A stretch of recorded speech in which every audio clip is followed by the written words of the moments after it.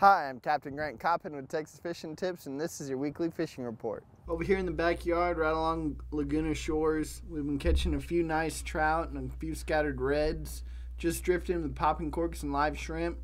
During these cold fronts, though, I've been parking right on the edge of these little crash channels, catching black drum, both keeper and oversized. Live shrimp's been the ticket. Over here, Beecroft's heading into Emmerds.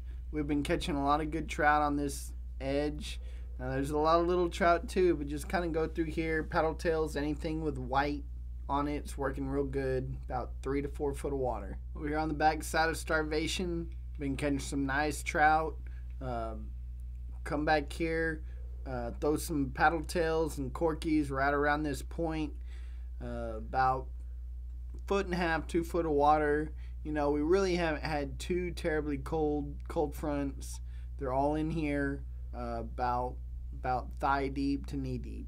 Over here underneath Clayburg, catching some nice trout and black drum.